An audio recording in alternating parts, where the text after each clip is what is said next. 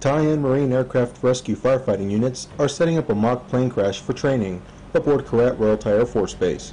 The mock site is on the edge of the runway and features a live airplane fuel fire to make it more realistic. It's important because in a real situation you make sure that you're up to the standard to be able to pull through when somebody's life actually is on the line. The crash crews line up in a three-man team. One crew member mans the fire hose on the truck to support them. Both crews approach the fire from opposite sides to extinguish it.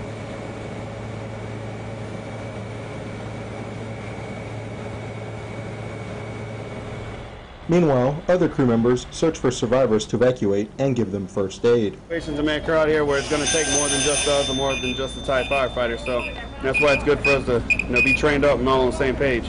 So when it does happen, we can come together and get the job done. The crash crews put the fire out and found all the mock survivors. This training is part of exercise Cobra Gold, which is a multinational air, sea, and ground exercise. Lance Cpl and Vazquez, Korat Royal Thai Air Force Base, Kingdom of Thailand.